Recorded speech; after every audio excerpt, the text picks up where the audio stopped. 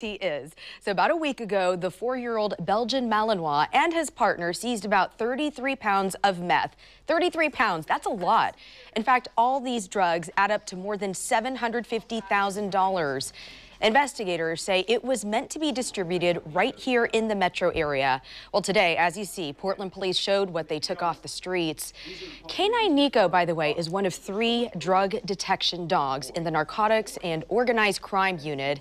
He's imprinted on 3 drugs. So what does it mean that he's imprinted? In other words, he's trained to be able to sniff out meth, heroin, and cocaine. Well, we also got a glimpse of what Canine Niko and his partner, Officer Chris Devlin, do whenever looking for a scent. So for Niko, it's kind of like a game, and he wants to find the scent so he can be rewarded with the one thing he loves the most.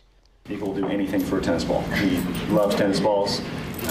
He's 4 years old, but he still thinks he's a puppy. Okay, so now he's looking back at me because he wants this tennis ball.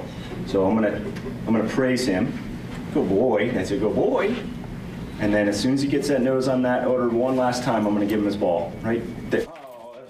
All right, and so didn't you just like that? Yes. That's really cool.